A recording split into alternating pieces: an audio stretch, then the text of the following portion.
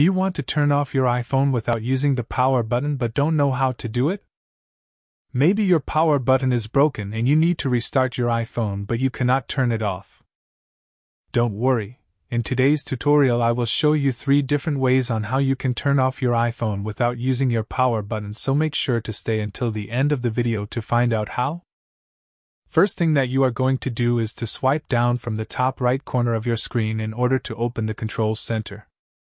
When the Control Center opens, you will see a power button in the top right corner of the screen, so tap and hold on it for 2 seconds, and then let go in order to activate the shutdown screen. When the shutdown screen shows, simply swipe off the power button on the screen in order to turn off your iPhone. The second way to shut down your iPhone without the power button is to open your Settings application. After the Settings application opens, you need to find and tap on the General button in order to go to the General section.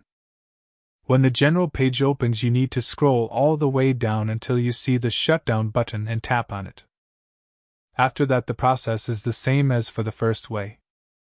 The last way is to use Siri in order to shut down your iPhone. If your Siri is not activated, just go to the Settings app and open the Siri section and calibrate Siri. After you are finished, just say Siri or Hey Siri and tell her to power off the phone, and just confirm it by tapping on the power off button. If this tutorial was helpful, leave a like and subscribe for more similar tutorials.